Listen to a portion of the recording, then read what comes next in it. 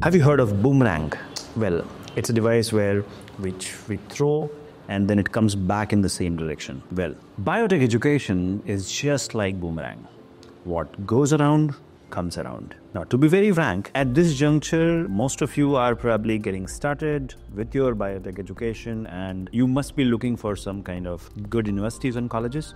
So we have made your life easy because we have compiled the top 100 universities in the world of biotech. Now, before we get started and I give you the download link, let me tell you why do you need this. Now, very importantly, if you are planning to start your biotech degree, it is very important to know which university is the best, because if you join a university which is not so good, you're going to suffer because of three reasons. The first is the lab infrastructure, because biotech is not just a degree of theory, it has to have practicals. So if the laboratory infrastructure is not in place, then you'll have to go outside and probably come to Biotecnik and take the training for the wet lab, right? So you will have to spend extra for that. So it is important to always go for a good university which has got the good infrastructure for the wet lab, right? So that is one way you will suffer if you don't join the right college or the right university.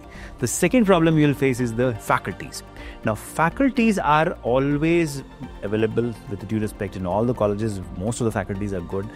But if the college is not having faculties who have themselves done the wet lab work in the industry, then you're going to suffer because they will not train you as per the industry. They'll just train you as per the syllabus or the theory or the academia prescribed portfolio. But you need to learn wet lab as per what the industry is needing, right? So molecular biology techniques, microbiology techniques, all these you need to learn, biochemistry techniques.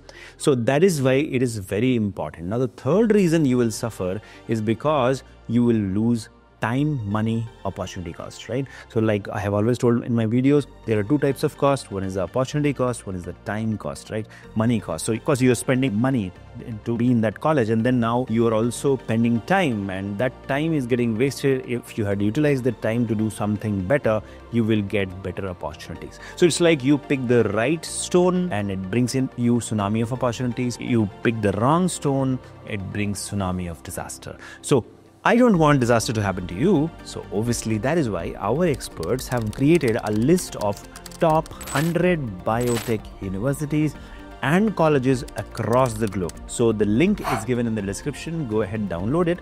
And then if you have any questions about any particular college, feel free to comment below which college you want me to make a special video. I will make that so that there is a complete review for that college or university so that you don't suffer or you don't have to, ask random people.